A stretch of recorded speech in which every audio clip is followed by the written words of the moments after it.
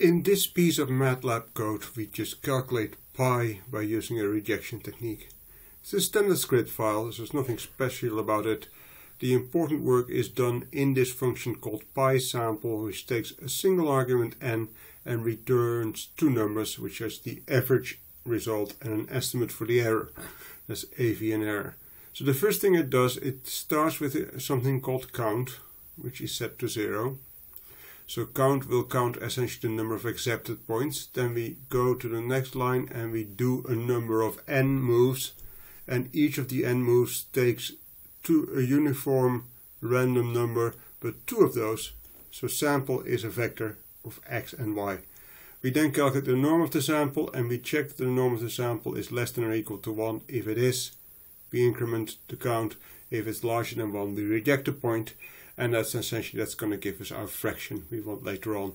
Now, next we then, towards the end of the function, we calculate the average by dividing by n, and we make sure we actually do a real division rather than an integer division, and we also estimate the error by using the standard technique as the square root of the number of counts. But of course, since we want the error which is given as a fraction over there, we need to calculate it as a fraction as well.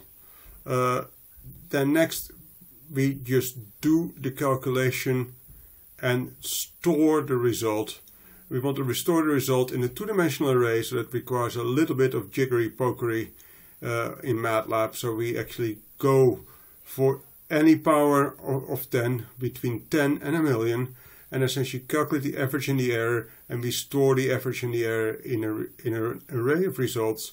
And then at the end we grab y and e, y being the result, e the errors, and we then make an error bar plot. I would recommend you have a look at the error bar plot yourself and try to work out what it actually does, because it's actually quite useful to have that look and essentially to see what happens. So that's it.